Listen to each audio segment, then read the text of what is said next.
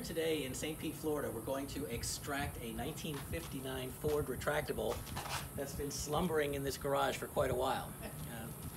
Why don't you take a peek at it? It's been here for over 20 years.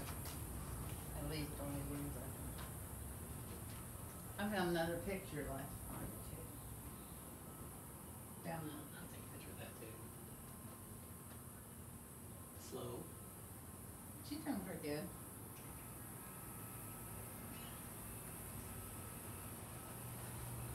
Good videotape down the other side. You see how much stuff is stuck in there. Back onto me. Now I was driving down the street and I happened to notice this little section of the bumper here, and I thought it was either a 59 Ford or a 60 Dodge. I guessed wrong and guessed it was a Dodge. Anyway, the people that own the car were kind enough to show me the car and tell me about it and tell me about their ownership of it. And today we're going to go ahead and extract it from the garage, one piece at a time.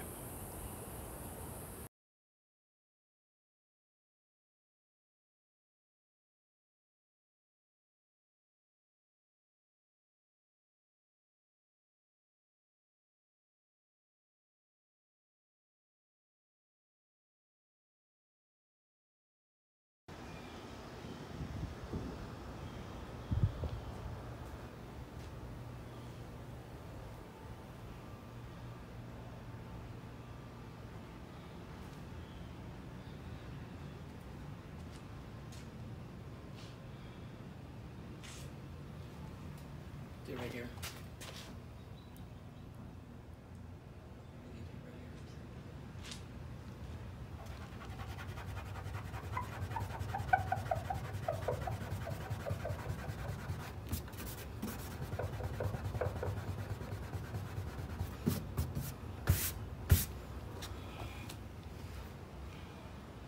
Well, it's been about 30-45 minutes. We've had a little rain, which has cooled things down a bit.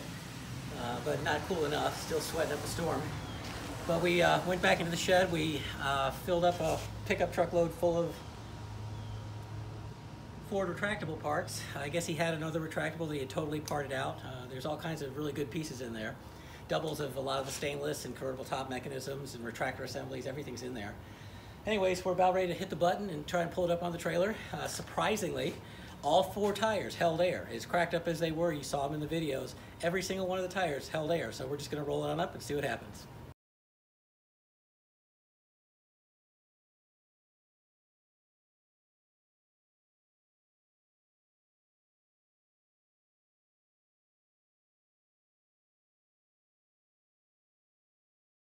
Well, we went through the disintegrated old trunk,